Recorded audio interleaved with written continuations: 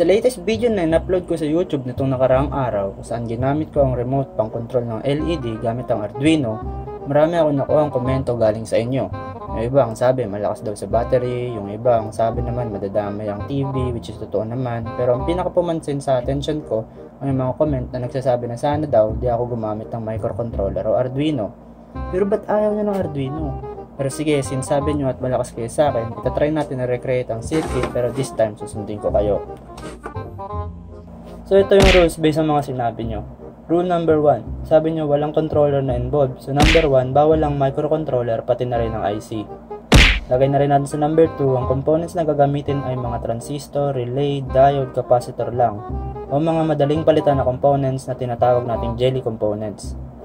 Sinabi nyo rin na yung madaling makahoy na components lang. So number 3, dapat kayang kahoy ng mga components.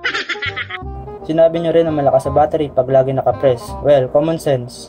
So yung recircuit natin dapat di kailangan lagi nakapindot para daw makatipid sa battery ng remote. Guys, sinong engineer na magde-design ng remote na lagi nakapindot? Pero anyways, tuloy tayo. Pinakahuli, dapat makaswitch tayo ng ilaw rated 220 volts AC para naman practical yung circuit natin. Pero bago tayo magsimula, click nyo muna yung subscribe button sa baba ha. Peace! Pagkatapos ng ilang research, design, trials, and computations, tiyereng ito ang naisip kong circuit. Initially, walang current na dadaloy dito dahil kailangan mo na ng maliit na current galing base papuntang ground para mag-turn on to.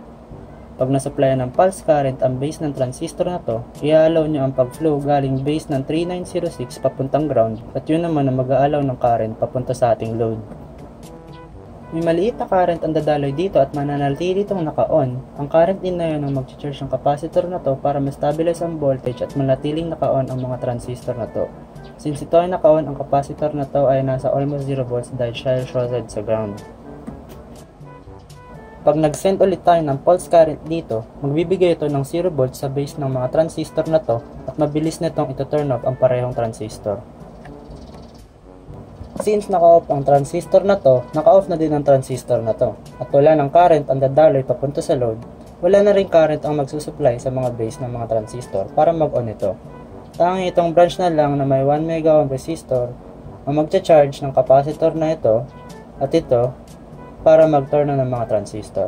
At pag natapos ang pulse nang di pa nag-on ng mga transistor, mananatili na itong naka-off. Habang naka-off tong transistor na to at walang current ang dadaloy papunta sa load, may maliit na current pa rin ang dadaloy sa branch circuit na to at i-charge ang capacitor na to sa ating supply voltage. Ito ang tutulong mag-supply ng voltage sa capacitor na to sa susunod na mag-send ulit tayo ng pulse current sa signal.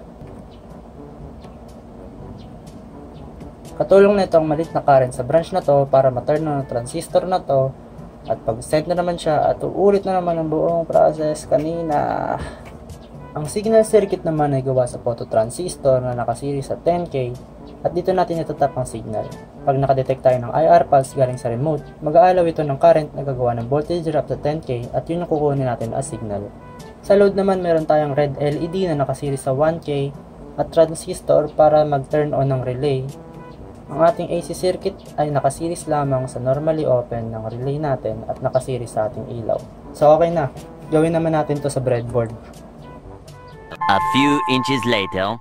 Nung itetest ko na ang circuit, kailangan ko munang ibahin ng pwesto at iayos ng angle ng phototransistor sa pamamagitan ng pagbalik ko ng mga paa nito dahil nadedetect nito ang IR na ini-emit ng cam ko. At nang makahanap na ako ng magandang pwesto, nakita ko na gumagana naman ang circuit.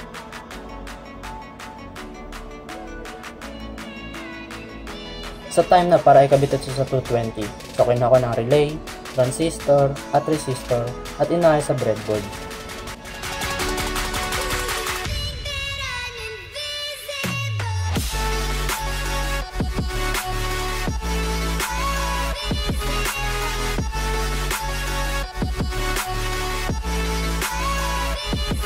Maya-maya pa, kinabit ko na rin ang ilaw na rated sa 220 volts.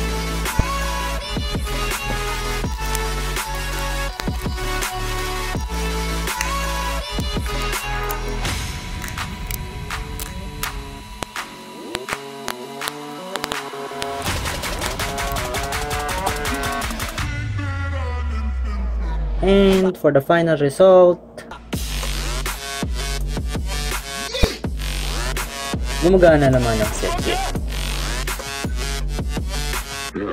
Medyo noisy nga lang siya dahil nga sa kampo, mahirap talaga siya ipwesto, pero pwede na.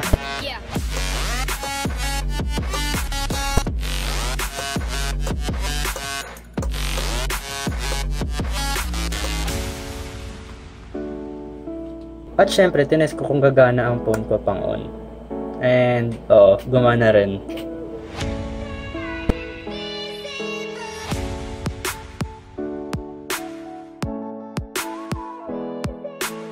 So, ayun nga guys, tapos na ulit yung video. Sana nag-enjoy kayo dun sa pinanood nyo. Shoutout na pala sa mga nagko-comment din pag nagpo-post ako sa mga group sa Facebook. Salamat sa mga nakikisali, nakikicomment sa Facebook, ganyan. Sa mga nag-share, maraming salamat sa inyo. Kung nagustuhan nyo yung video, pindutin nyo yung like o kaya share na dun sa mga kaibigan nyo. Tulungan nyo ako mapalaki yung channel ko sa pamamagitan ng pag-subscribe sa akin. Pindutin nyo lang to. Kung gusto nyo, panoorin nyo na rin yung dating video. Dito ko ilalagay. So, bye-bye guys. Stay home.